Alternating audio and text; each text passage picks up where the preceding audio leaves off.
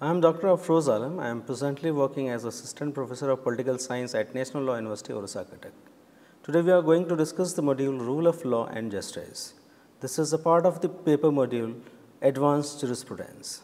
Let us have an introduction of this topic.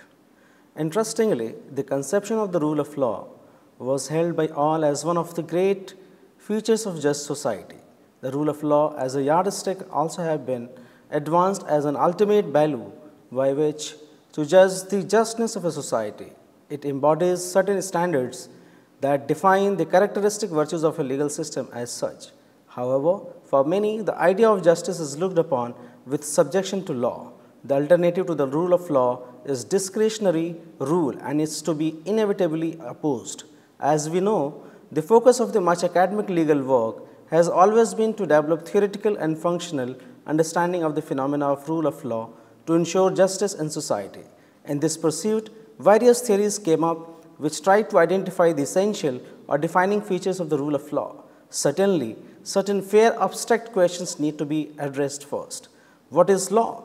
What constitutes rule of law? How does the rule of law operate in the society? What are the connections between the rule of law and justice? Increasingly, however, the academic discipline of law, as it has become less doctrinal and more policy oriented, it involves the investigation and presentation of the substantive and procedural rules and principles which are regarded as authoritative within the jurisdiction in question. It also examines and evaluates the role of a law within different types of society so as to test the principles of legislation to test standards for substantively good or accepted law. Rule of law, as being pointed by William H. Newcomb, the founder and CEO of the World Social Project. He is saying that the rule of law is the foundation for communities of opportunities and equity. It is the predicate for eradication of poverty, violence, corruption, pandemics, and other threats to civil society. Let me first tell you what is the objectives and the learning outcomes I have set for this module. After going through this unit, you should be able to understand the meaning and nature of law, understand the meaning, nature, and features of the rule of law, understanding the overarching theoretical frameworks of rule of law and justice developed in legal academics. Reflect, and you will also be able to reflect upon legal justice, both procedural and substantive. You will also be able to articulate your own position in a clear, coherent, and logical manner on the issues of rule of law and justice. But first, let us begin with the question. The most important one is, what is law? It is argued that law is the characteristic of a situation where an object or individual behaves uniformly under specific conditions, indicating regularities of behavior. It is further argued that law is responsible for all orderliness in the universe and society. In a sense, there are two types of laws, scientific and stipulative. Scientific law exists and operate in the universe independently of our will. For example, law of gravitation. While stipulative law determines what an individual should or should not do under specified conditions. These rules are framed with binding effect and enforced by sanctions. It can be changed according to our needs and mode of thinking. In a general sense, law constitutes a set of rules, including, as said earlier, commands, prohibitions, and entitlements. However, what is it that distinguishes law from other social rules? First, law is made by the government and so applies throughout society. In that way, law reflects the will of the state and therefore takes precedence over all other norms and social rules. For instance, conformity to the rules of a sports club, church, or trade union does not provide citizens with immunity if they have broken the law of the land. Secondly, law is compulsory. Citizens are not allowed to choose which laws to obey and which has to ignore, because law is backed up by a system of coercion and punishment. The third is, law has a public quality, and in that it consists of published and recognized rules. This is in part achieved by enacting law through a formal and usually public legislative process. Moreover, the punishments handed down for lawbreaking are predictable and can be anticipated, whereas arbitrary arrest or imprisonment has a random and dictatorial character. Fourth and finally, law is usually recognized as binding upon those to whom it applies, even if particular law may be regarded as unjust or unfair law. Law is therefore more than simply a set of enforced commands. It also embodies moral claims, implying that legal rules should be obeyed. Let us look upon the question which is most contested one, as we know that the most central question in the philosophy of law is to know what is law, which we have just discussed. And the another question is, what is the nature of law? There are certainly these are certainly the big and most contested questions. Hart, H.L.A. Hart, in his book The Concept of Law, argued that in order to answer this question, one must first be able to answer these three questions. And what is that? First, how do law and legal obligation differ from and how they are related to orders backed by threats? Second, how does legal obligation differ from and how is it related to moral obligations? And the third is, what are rules and to what extent is law an affair of rules? These questions highlight three strands of philosophical theorizing about law if you look at these questions very closely. And what are these three philosophical strands? The first one is, the first question, law and its relation to coercion promotes the version of positivism, which emphasizes that law is a man-made institution of political power, and as such is the means by which the state organizes its day-to-day regulation of its subjects by laying down standards backed up by the threat of sanction. The second question draws our attention to the natural law tradition, which holds that for a legal system to count as genuinely lawful, it cannot depart too from the dictates of morality. And the third and the final question exposes how the law can be seen as a form of communal practical reason, that is to say, a social institution by which people coordinate their behavior to achieve goals they could not achieve simply by acting independently. Let us discuss the following philosophical strands to understand the nature of law in short details. The first one is the natural law tradition.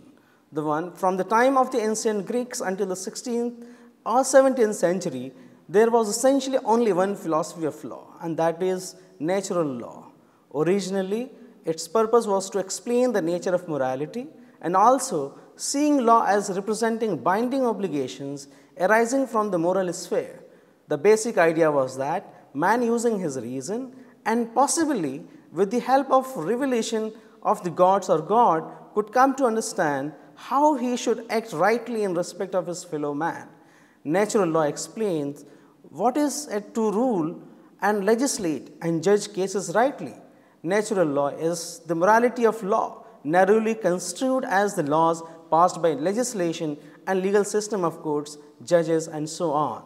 The natural law ideas were largely overshadowed by the positivist legal theory from the 19th century onwards. Nevertheless, the question of law and morality revived again in the early 20th century with the emergence of modern totalitarian state in the 1930s, as we have seen the emergence of fascist, Nazi, and communist state.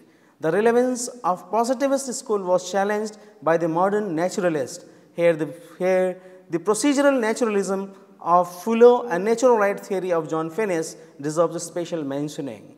Let us look at the second strand of philosophical reasoning so far as the law is concerned, and that is legal positivism. Law is to be particular sort of social ordering, a certain kind of social technology by which individuals who live together can coordinate their behavior and resolve disputes. The idea of legal positivism here is that law is man-made, either by judges or legislatures or collectively by custom. If it is not made, it is not law. It sees all law as positive, as direct command of a competent authority, enforceable by effective sanctions. Jeremy Bentham, in his book, A Fragment on Government, and the second book, An Introduction to the Principles of Law, Moral and Legislations, John Austin, in his book, The Province of Jurisprudence, determine, and Hans Kelsen, General Theory of Law and State, and H.L.A. Hart, The Concept of Law, are all the examples of positivism. R. Dworkin taking his book, Taking Rights Seriously, and Joseph Ross, The Authority of Law, are to be treated as post-Hartian analytical theory, so far as legal positivism is concerned. So in a nutshell, legal positivism emphasizes that law is a man-made institution. Second, let us focus on the third strand of philosophy, that is legal evolutionism. In that, legal evolutionism was developed by Savigny and Henry Maine. Savigny identified law as the expression of the spirit of a particular people, the race as well as culture. For him, custom is the fundamental form of law because it is originated in the life of the people. Legislations are merely advice of translating particular consciousness into enactments. Henry Maine, in his Ancient Law, rejected Savigny's approach and argued that progressive societies are characterized by a movement from status to contract. In short, law has no fixed content. Change in social institutions and awareness bring about corresponding changes in the substance of law. This is all the focus of legal evolutionism. The fourth strand is sociological jurisprudence, has been developed by Dickett, Hugo Crabb, Roscoe Pound. They are the greatest exponent of this school. What this theory emphasizes is that state is not the source of law, which is quite contrary to the school of positivism. They emphasizes that it is only an agency to impute legal value to the rules which already exist in the society to take care of social interest. Law for this school is therefore not only prior to the state, but also superior to the state. Law is to solve social problems and achieve social progress, and thus open to interpretation and revision in the light of changing levels of social consciousness. Pound argues that proper function of the law is social engineering, which has completely changed the dimensions of our thinking so far as the legal understanding is concerned. Substance of the law is to be determined with reference to the social purpose which it is designed to solve. This is the core of this particular school of thought. But before we move ahead, let us resolve the question, what is the rule of law? The rule of law is a constitutional principle, respected with almost devotional intensity in liberal democratic state. At heart, it is quite simply the principle that the law should rule, that it should provide a framework within which all citizens act and beyond which no one, neither private citizens nor government official, should go. Without the protection of law, each person is constantly under threat from every other member of society, as indeed they are from him. The fundamental purpose of law is therefore to protect individual right, which in Locke's view mean the right to life, liberty, and property. The rule of law postulates the pervasiveness of the spirit of law throughout the whole range of government in the sense of excluding arbitrary official action in any sphere. Rule of law is an expression to give a reality to something which is readily expressible. That is why Sir Ivo Jennings said that it is an unruly horse. Rule of law is based upon the liberty of the individual and has its object the harmonizing of the opposing notions of individual liberty and public order. The notion of justice maintains the balance between the two, and justice has a variable content. The supreme virtue of the rule of law is therefore that it serves to protect the individual citizen from the state. It ensures a government of laws and not of man. The idea of rule of law was enshrined in the German concept of the Rechtsstaat, a state based on law, which it means. The rule of law, however, has a distinctly Anglo-American character. In the USA, the supremacy of law is emphasized by the status of the US Constitution, by the checks and balances it establishes, and the individual rights outlined in the Bill of Rights. This is made clear in the 5th and 14th Amendment to the Constitution, which specifically forbid federal or state government from denying any person life, liberty, and property without due process of law. The doctrine of due process was not only restrict the discretionary power of the public officials, but also enshrines a number of individual rights, notably the right to a fair trial and to equal treatment under the law. By contrast, the UK conception of the rule of law has seen it as a typical uncodified constitutional system within which rights and duties are rooted in common law, laws derived from long established customs and traditions. The classical account of such view is found in A.V. Dicey's introduction to the study of the law of the Constitution, which appeared in 1885 and finally in 1939 in revised form. In Dicey's view, the rule of law embraces four separate features. First, no one should be punished except for breaches of law. This is the most fundamental feature of the rule of law because it distinguishes between the rule-bound government and arbitrary government, suggesting that where the rule of law exists, government cannot simply act as it pleases. For instance, it cannot punish citizens merely because it objects to their opinion or disapproves of their behavior. Second principle of Dicey is the rule of law requires equal subjection to the law, more commonly understood as equality before law. Quite simply, the law should be no respecter of a person. It should not discriminate against people on grounds of race, gender, religious creed, social background, and so forth, and it should apply equally to ordinary citizens and to government officials. The third principle is when law is broken, there must be a certainty of punishment. The law can only rule if it is applied to at all times and in all circumstances. The law rules only selectively when some law breaks are persecuted and punished while others are not. And finally, the rule of law requires that the rights and liberties of the individual are embodied in the ordinary law of the land. This would ensure, as Dicey hoped, that when individual rights are violated, citizens can readdress through the courts. In its broad sense, the rule of law is a core liberal democratic principle, embodying ideas such as constitutionalism and limited government, to which most modern states aspire. In particular, the rule of law imposes significant constraints upon how law is made and how it is adjudicated.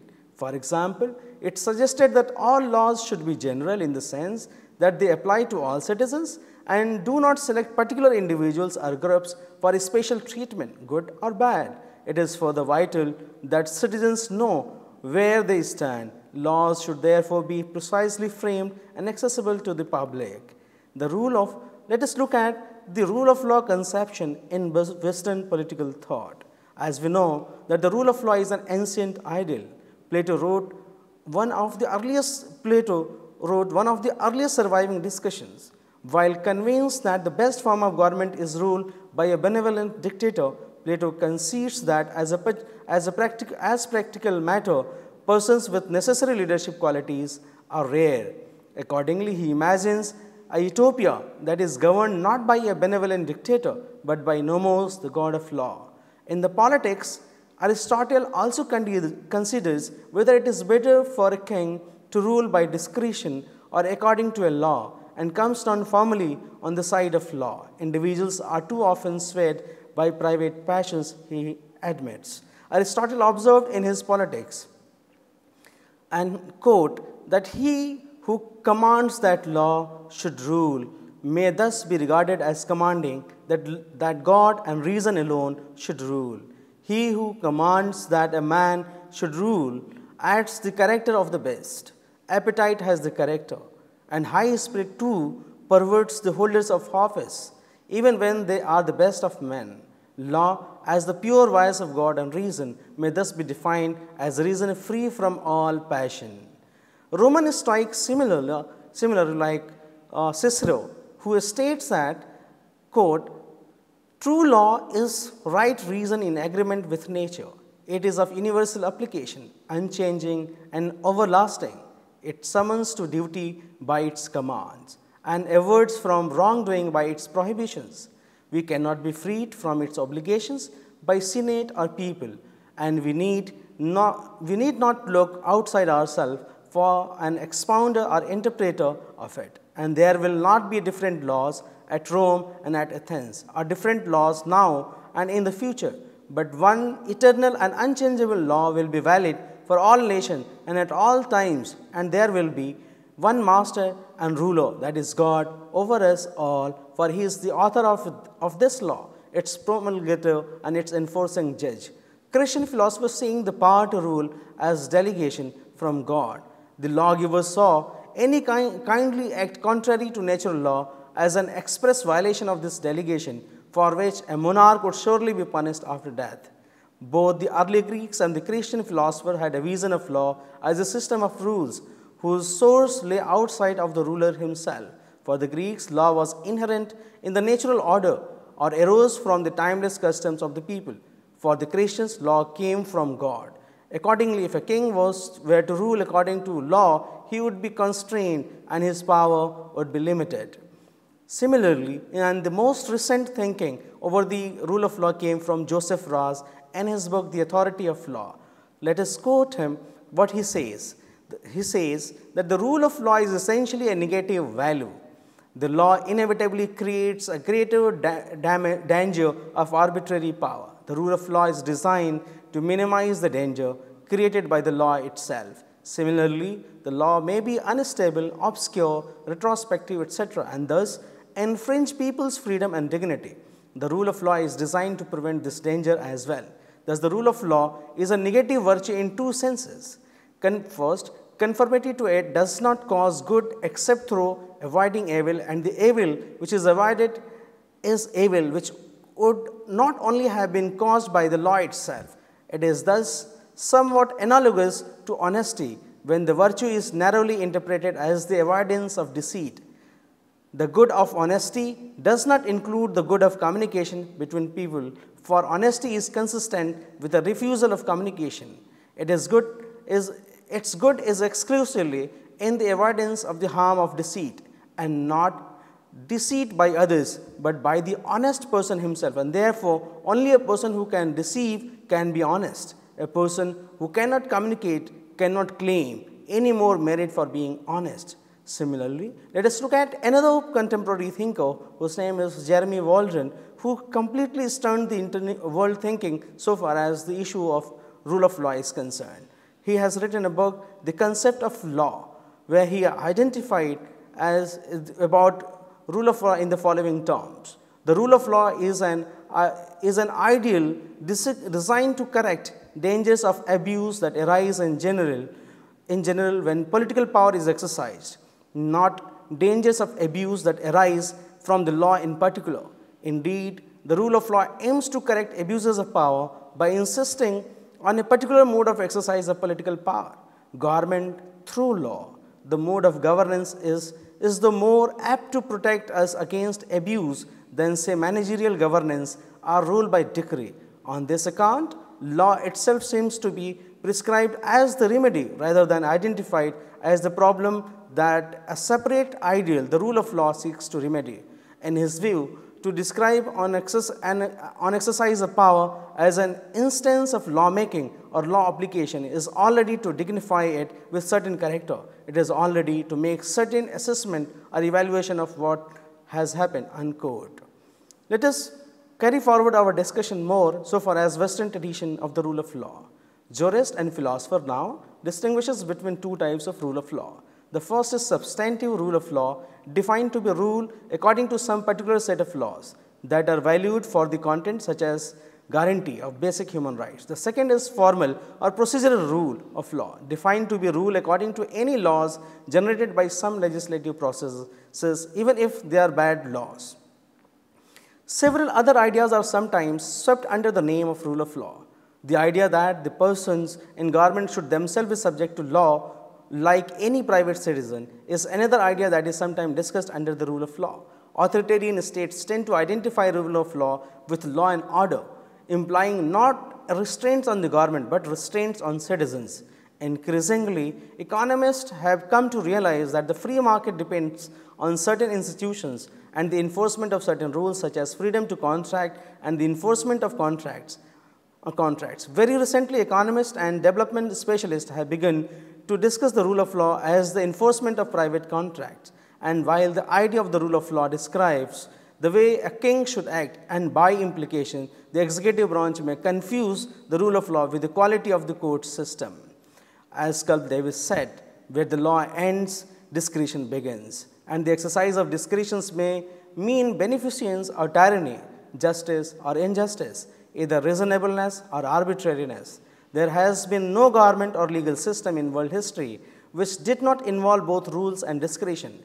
It is impossible to find a government of laws alone and not of men in the sense of eliminating all discretionary powers. All governments are government of laws and of man.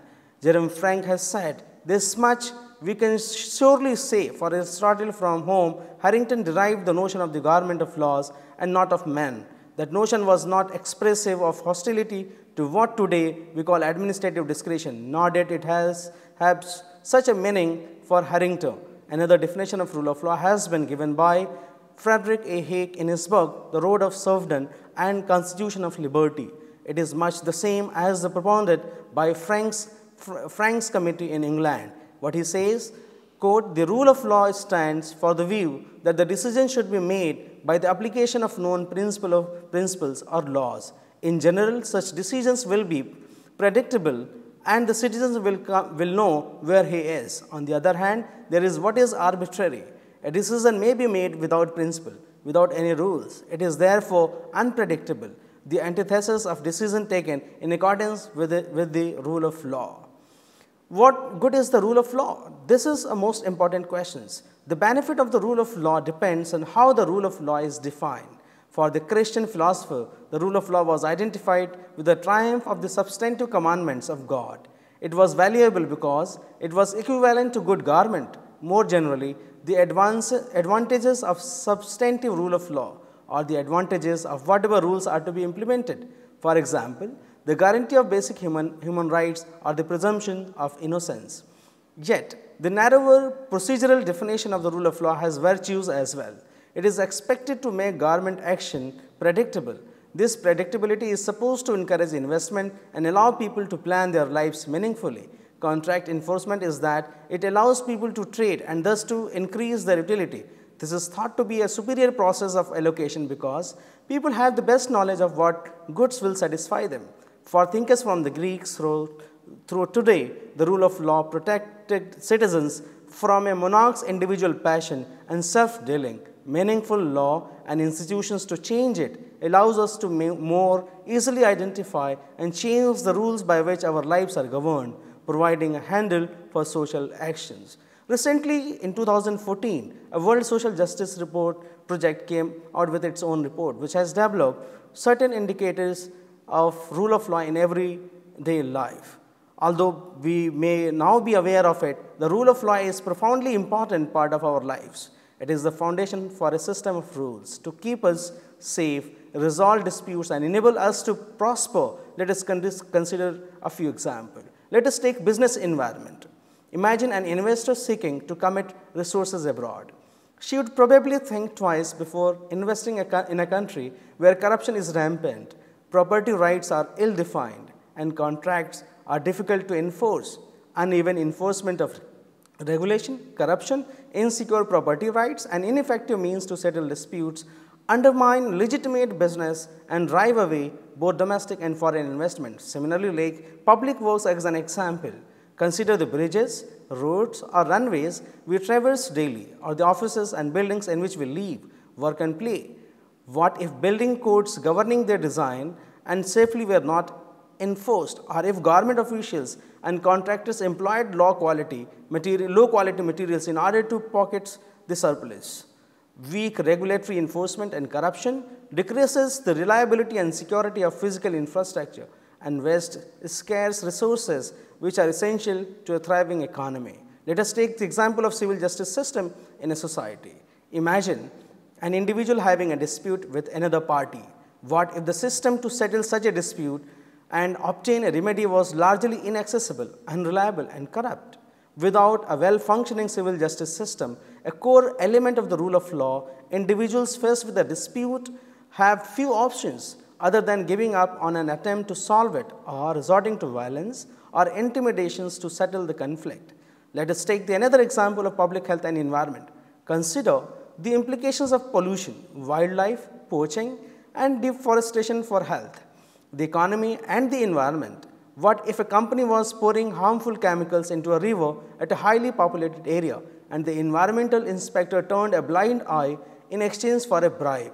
While countries around the world have laws to protect the public health and the environment, these laws are not always enforced. Adherence to the rule of law is essential to effectively enforce public health and environmental regulations. and to hold the government, business, civil society organizations and communities accountable for protecting the environment without unduly constraining economic opportunities. Take another example of public participation. What if the residents of a neighborhood were not informed of an upcoming construction project commissioned by the government that will cause disruption to their community? Or what if they did not have an opportunity to present their objections to the relevant government authorities prior to the start of the construction project? Being able to voice opinions about government decisions that directly impact the lives of the ordinary people is a key aspect of the rule of law. Public participation ensures that all stakeholders have the chance to have their voice heard and provide valuable input in the decision-making process. Thus, in a nutshell, the rule of law affects all of us in everyday lives. It is not only important to lawyers and judges, every person is a stakeholder in the rule of law. World Justice Project defines what is the rule of law in its report, and that it points out like this, that the rule of law has to satisfy following 4 principles. 1. The government and its officials and agents as well as individuals and private entities are accountable under the law.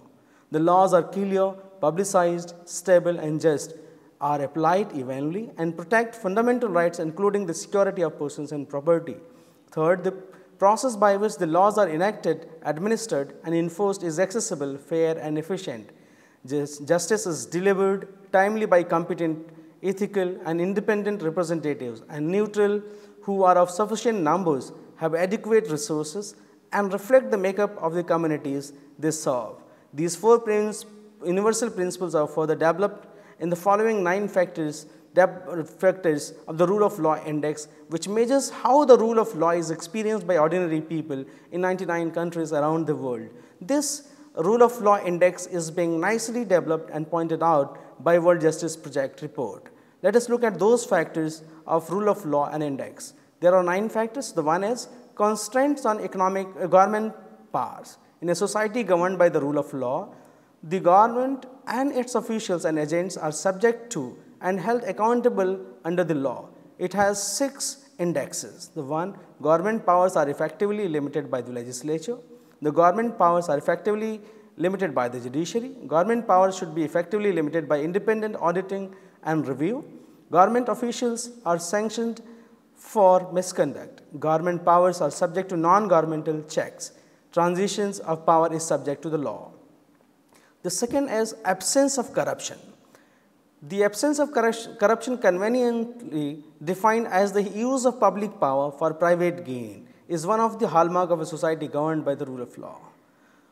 It has 4 indicators. The government officials in the executive branch do not use public office for private gain.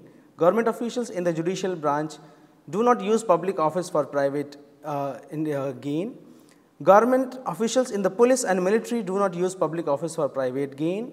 Government officials in the legislative branch do not use public office for private gain. The third factor is open government. Open government is essential to the rule of law. It involves engagement, access, participation and collaboration between the government and its citizens and plays a crucial role in the promotion of the rule of law. It has 4 indexes. The one is the laws are publicized and accessible, laws are stable. The third one is the right to petition the government and public participation. Fourth one is office information available on request. The another factor is fundamental rights. Under the rule of law, fundamental rights must be effectively guaranteed. It has 8 indexes to judge whether fundamental rights are effectively protected or not. The first one is equal treatment and absence of discriminations. Second, the right to life and security of the person is effectively guaranteed. Third, due process of law and rights of the accused is guaranteed. Fourth, freedom of opinion and expression is effectively guaranteed. Fifth, the freedom of belief and religion is effectively guaranteed. Freedom from arbitrary interference with privacy is also being ensured. Freedom of assembly and association is also being guaranteed. Fundamental labor rights are effectively guaranteed. Another factor is order and security. Human security is one of the defining aspects of any rule of law society. Protecting human security, mainly assuring the security of a person and property, is a fundamental function of the state. It has 3 indexes. Crime is effectively controlled. Civil conflict is effectively limited. People do not resort to violence to redress personal grievances. Another factor is regulatory enforcement. Public enforcement of a government regulation is pervasive in modern societies as a method to induce conduct. It has 5 indexes. First, government regulations are effectively enforced. Government regulations are applied and enforced without improper influence. Administrative proceedings are conducted without unreasonable delay. Due process is respected in administrative proceedings. Fifth, the government does not expropriate without lawful process and adequate compensation. Another factor is civil justice. In a rule of law society, ordinary people should be able to resolve their grievances and obtain remedies in conformity with the fundamental rights through formal institutions of justice in a peaceful manner. It has 7 indicators. The one, people can access and afford civil justice. Civil justice is free of discrimination, it is free of corruption, it is free of improper government influence, it is not subject to unreasonable delay, it is effectively enforced, ADR is accessible, impartial and effective. Another factor is criminal justice of rule of law. An effective criminal justice is a key aspect of rule of law as it constitutes the natural mechanism to redress grievances and bring actions against individuals for offenses against. It has 7 indicators. Criminal investigation system is effective. Criminal adjudication system is timely and effective. Correctional system is effective in reducing criminal behavior. Criminal system is impartial. It is free of corruption. It is free of important government influence. Due process of law and rights of the accused are being guaranteed. Another factor is informal justice. For many countries, it is important to acknowledge the role played by traditional or informal systems of the law, including traditional, tribal and religious code as well as community-based. It has 3 indicators. The one is informal justice is timely and effective. It is impartial and free of improper influence. It is respected and protects fundamental rights. Let us go with certain criticism of the rule of law. Nevertheless, the rule of law also has critics. Some have, for instance, suggest that it is a truism to say that the law rules may acknowledge nothing more than that citizens are compelled to obey it. In this narrow sense, the rule of law is reduced to the statement that everybody must obey the law. Others have argued that the principles pays little attention to the content of law. Even its keenest defenders will acknowledge that although the rule of law may be a necessary condition for a just government, it is not in itself a sufficient one. Marxist critics go further. However, Marxists have traditionally regarded law not as a safeguard for individual liberty, but as a means for securing property rights and protecting the capitalist system. For them, the law, like politics and ideology, was a part of the superstructure conditioned by the economic base. In this case, the capitalist mode of production, law thus protect private property, social inequality and class domination. Feminists have also drawn attention to biases that operate through the system of law.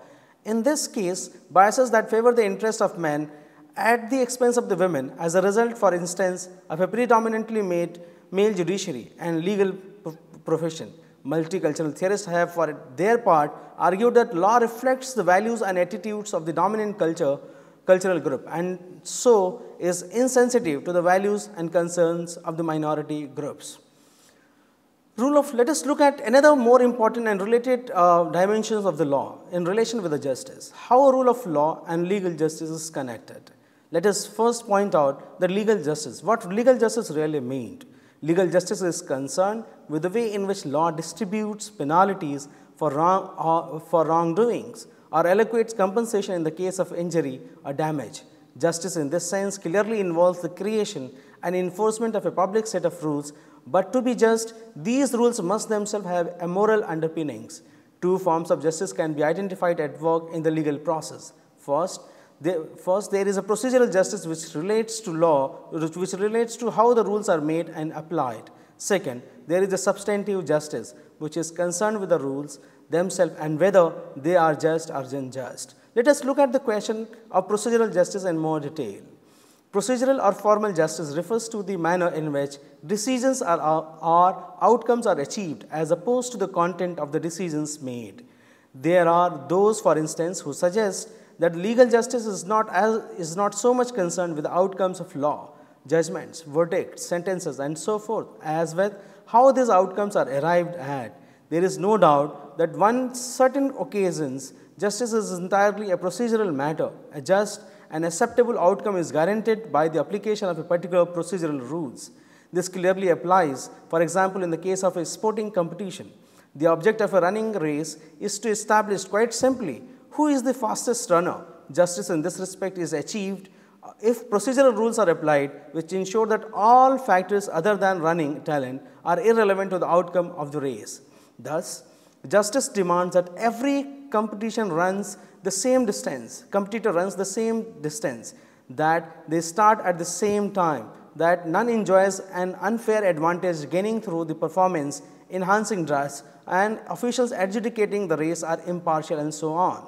Legal system can claim to be just in precisely the same way. They operate according to an established set of rules designed to ensure a just outcome. In short, justice is seen to be done. These procedural rules can, however, take one of the two forms. In the case of what John Rawls called pure procedural justice, the question of justice is solely determined by the application of the just procedures, as with the example of a running race or a lottery. In a court of law, on the other hand, there is a prior knowledge of what would constitute a just outcome, in which case the justice of the procedure consists of their tendency to produce that outcome. For example, in a criminal trial, that the procedural rules are designed to ensure that the guilty are punished, that punishment fits the crime, and so forth. At the heart of the procedural justice stand the principle of formal equality. The law should be applied in a manner that does not discriminate between individuals on grounds like gender, race, religion, or social background. This in turn requires that law be impartially applied, which can only be achieved if judges are strictly independent and unbiased. Moreover, the legal system must acknowledge the possibility that mistakes can be made and provide some machinery through which these can be rectified. This is achieved in practice through a hierarchy of courts, high courts being able to consider appeals from lower courts. Procedural justice is also said to require the presumption that the accused is innocent until proved guilty. This has been described as the golden thread running through the English legal system and those derived from it. The presumption of innocence ensures that the mere fact of an accusation does not in itself constitute proof. The onus is on the prosecution to offer evidence which can prove guilty beyond reasonable doubt. This is also why certain evidence, for instance about the accused's previous criminal record, may be inadmissible in a court, since it could taint the jury's view and prevent a verdict being reached on the face of the case. In the same way, an accused person has traditionally been accorded a right to silence on the grounds that it is the prosecution's job to establish guilt. There is a constitutional guarantee to enjoy the rights to avoid self-incrimination. Let us look at the second part of the justice, which is more substantive in character, that is known as substantive justice. It talks about that the requirement of legal justice cannot be entirely met by the application of procedural rules, however fair these rules may be. The outcomes of the law and not merely its procedures are claimed to be just. Thus, procedural fairness or with some more robust outcome related conception of substantive fairness, according to which an outcomes that resulted from a perfectly fair procedure might nonetheless be substantively unfair and require amelioration. The legal process may thus generate injustice not because law is unfairly applied, but because law itself is unjust. The content of the law must therefore be judged in the light of a principle of substantive or concrete justice. The substantive justice is a contested concept. Legal justice has traditionally been linked to the idea that the law aims to treat people according to their just deserts, or in the words of the Roman Emperor Justinian, justice means giving each man his due. Here, supporters of retribution may argue that in principle justice demand that the murderer's life be forfeited in punishment for his crime. Those who advocate deterrence may accept capital punishment, but only when empirical evidence indicates that it will reduce the number of murders. Rehabilitation theorists reject capital punishment in all circumstances, regarding it as little more than a form of legalized murder. The idea of substantive justice is subjective. It varies from individual to individual, from group to group, from society to society, and from period to period. Indeed, the decline of religion and traditional values and the growth of both social and geographical mobility has encouraged the development of moral pluralism. Ethical and cultural diversity make it impossible to make any firm or authoritative judgments about the moral content of law, or to establish reliable criterion for distinguish just laws from unjust ones. Patrick Delvin proposed that law should enforce morally. In Devlin's view, law is based upon the moral values of the average citizen, or in his words, the man on the Calvin omnibus. Thus, he proposed a distinction between what he called consensus laws and non-consensus laws. Consensus laws are one which conform to commonly held standards of fairness or justice. They are the laws which, in Delvin's view, people are prepared to put up with. On the other hand, non-consensus laws are ones widely regarded as unacceptable or unjust, normally reflected in the fact of widespread disobedience. Devlin did not go as far as to suggest that breaking non-consensus laws was justified, but he nevertheless warned that their enforcement would only bring the judiciary and the legal process into disrepute. The danger of Devlin's argument is that it threatens to classify most laws as non-consensus on the grounds that somebody or other is not prepared to put up with them. This leads to difficult question about how many people need to object and what form their objection need to be taken before a law can be regarded as non-consensus. Such difficulties, however, merely reflect a deeper problem. In many respects, the idea of a consensus morality is simply a hangover from the days of traditional and homogeneous communities. In modern societies characterized by ethnic, religious, and racial, cultural, and moral pluralism, any attempt to identify consensus belief is doomed to be failure. Let us conclude. To sum up, the idea of rule of law proposes that the function of law is to guide the behavior of its subjects, and this puts constraint on the creation, character, and application of law. The list of constraints include: law should be general, publicly proclaimed, prospective rather than retrospective, clear rather than vague, and not overly complex, reasonably stable, possible to comply with, and applied consistently in accordance to their tenor. None of these constraints, as for Fuller, are absolute. The compliance with the rule of law is a matter of more or less. In this absence of rule of law, which is the foundation of justice, people are unable to have their voice heard, exercise their rights, challenge discrimination, or hold decision makers accountable. According to the United Nations Secretary General in 2005, he says, the protection and promotion of the universal values of the rule of law, human rights, and democracy are ends in themselves. They are also essential for a world of justice, opportunity, and stability. Let us look at one famous case which came out in 1996, that is known as Dalmia Cement Bharat Limited versus Union of India, which rightly observes that law is the manifestation of principle of justice, equity, and good conscience. Rule of law should establish a uniform pattern for harmonious existence in a society where every individual would exercise his rights to his best advantage to achieve excellence, subject to protective discrimination. Man's existence is a creature of substantive and procedural law to which legal incidents would attach. Justice, equity, and fraternity are trinity for social and economic equality. Law is an instrument of social change as also a defender for social change. Thank you.